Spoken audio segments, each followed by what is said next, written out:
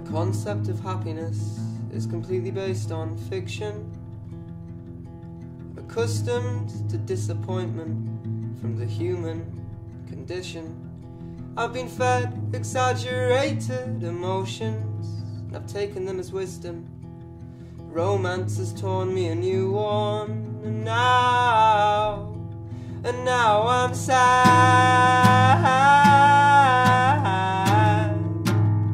and now I'm sad.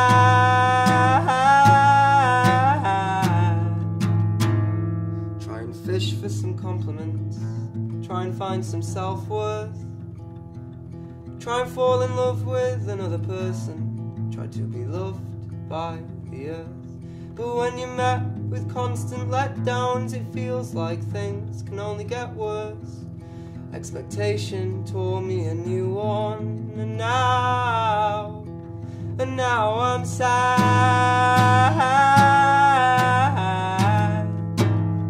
and now I'm sad.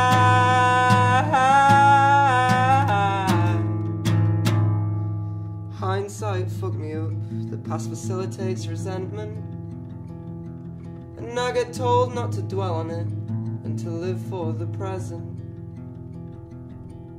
Living in first person is hard when you're not on a track, and if the present is a gift, then I want to send it back.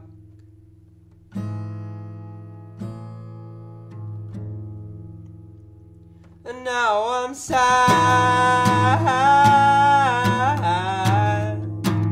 and now I'm sad,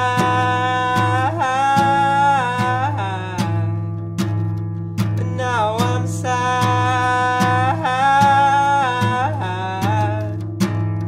and now I'm sad.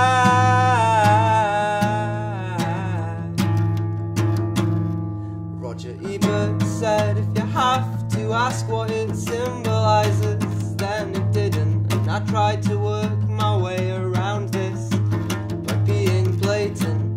Got tons of wasted metaphors across my writing pad, but the only thing I feel honest in expressing is the fact that I am sad.